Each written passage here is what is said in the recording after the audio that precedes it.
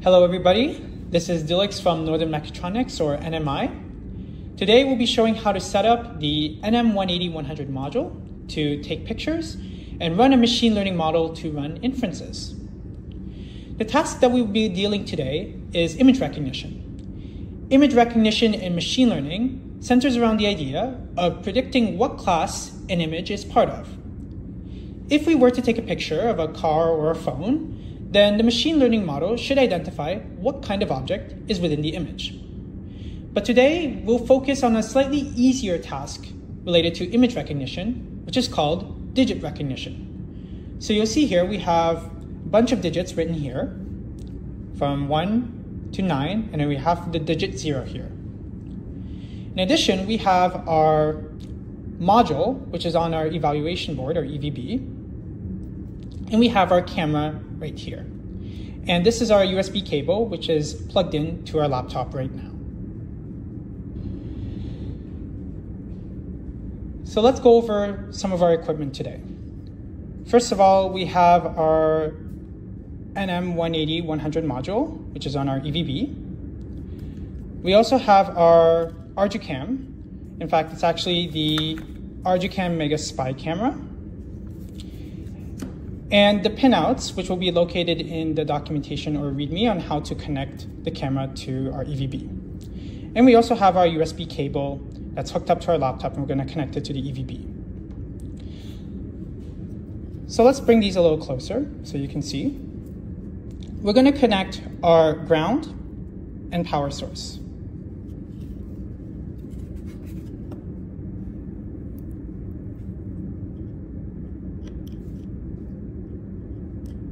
You can see that we're connecting it to 5 volts. Next, because we're connecting via SPI, we're going to connect our clock, MOSI, and MISO.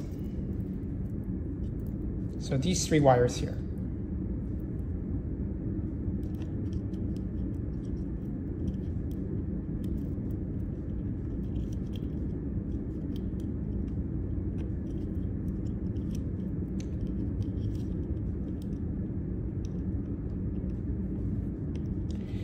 And lastly, we have our chip select here. This will go in pin 11. Awesome. So before we even turn this on, let's connect the USB cable to the EVB.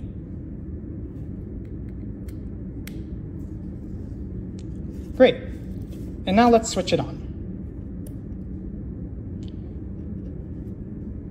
And the blue light is on, means that it's ready to go. So before running the model, we are going to demonstrate how to set it up.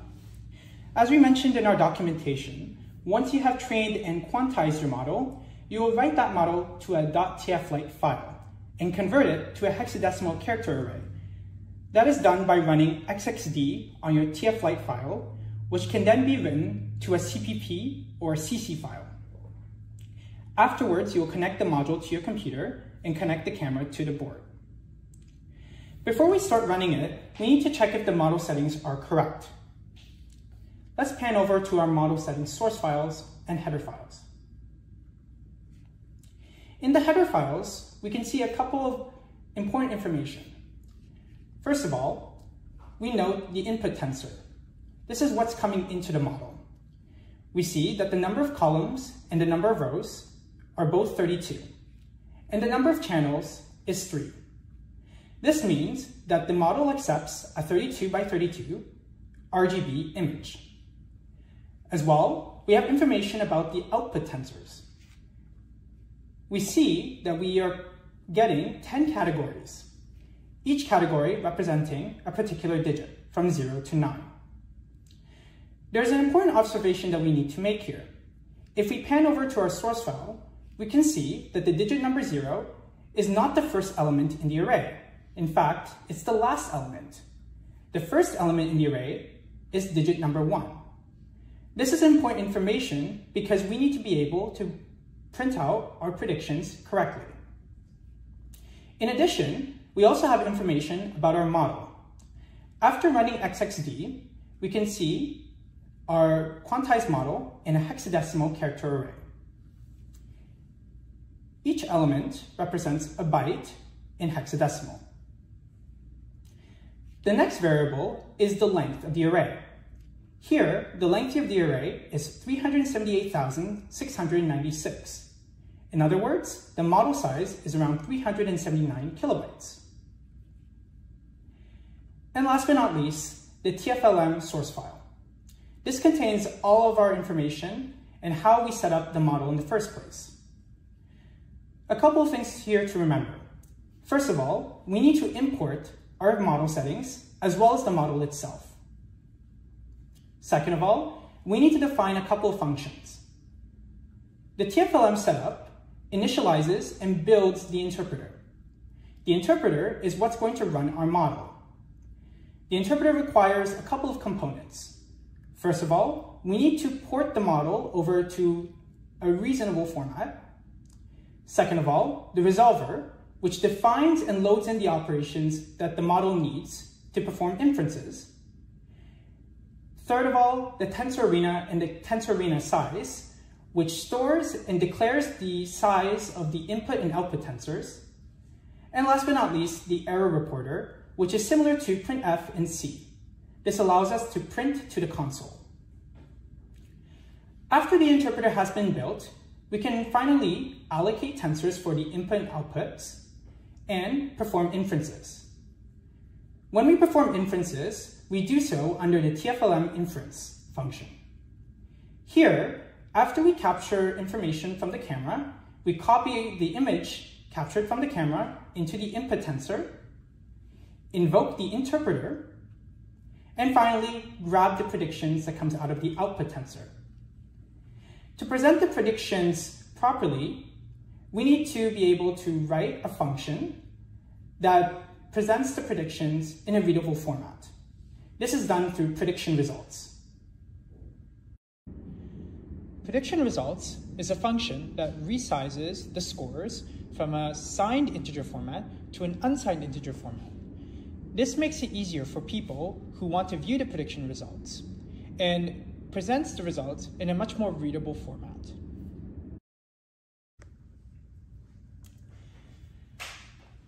So now that we've gone over our model settings, we are now going to build the executables. Our TF Lite app model is based on NMAP2, and we are going to build and load it into the EVB. To start, we're going to go into CMake, and we're going to do a clean build. To do this, we're going to click on Build All Projects, and we're going to hit Clean Rebuild.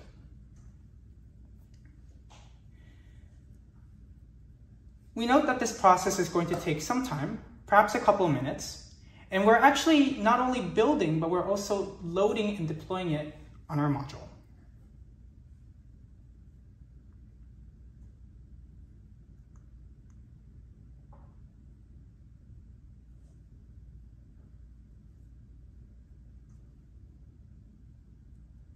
Awesome. Once it's done building, we can go over to run a debug session. We can go under Run and click on Start Debugging to start a debug session.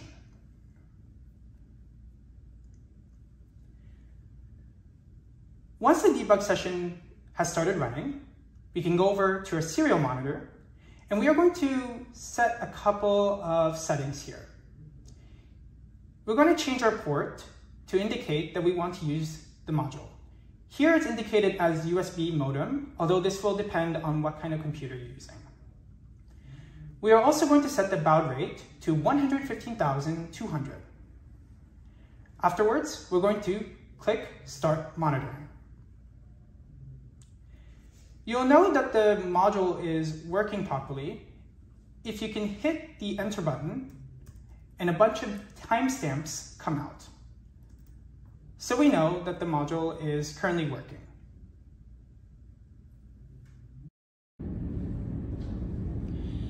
So now that we built the executables, we can now start finally running inferences on the model. To do this, we're going to place our camera over the digit number 1. We're going to center it like that. Afterwards, we're going to write cam capture.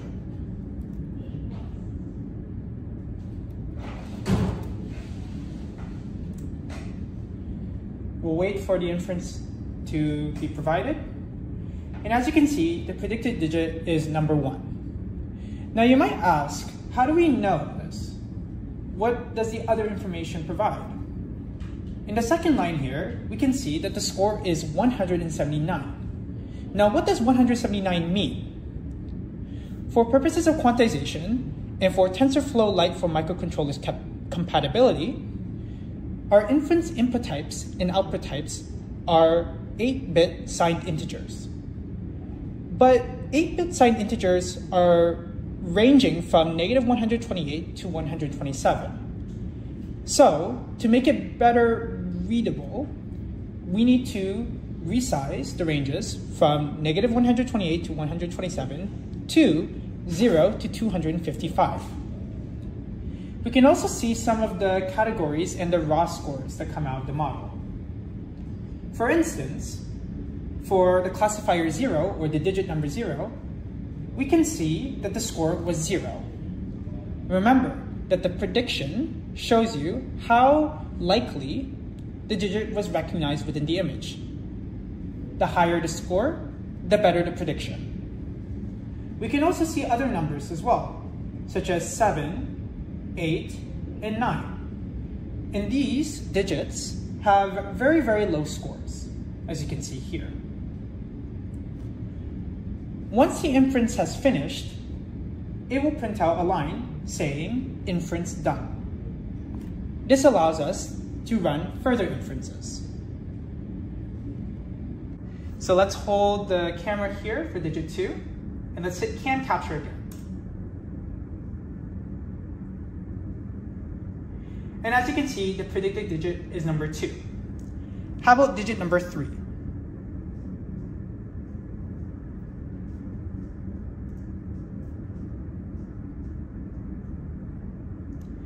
And the predicted digit is number 3. Now this is great, but there's still a huge problem. In most cases, the camera is not normally oriented like this. Sometimes there might be skews or rotations within the camera. So what happens if we rotate the camera slightly? What will that give? Let's try it with digit number 5. Let's hit cam capture again. And the predicted digit is number 5 as well. Great. How about digit number 6?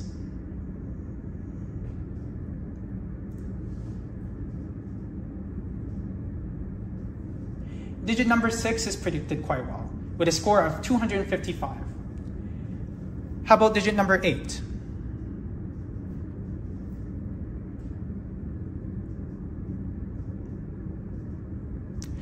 Digit number 8 is predicted relatively well. The confidence level is slightly lower than what we would like it to be, but the score for the predicted digit number 8 is still quite high.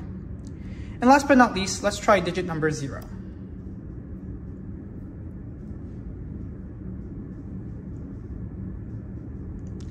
And the digit number 0 is predicted quite well.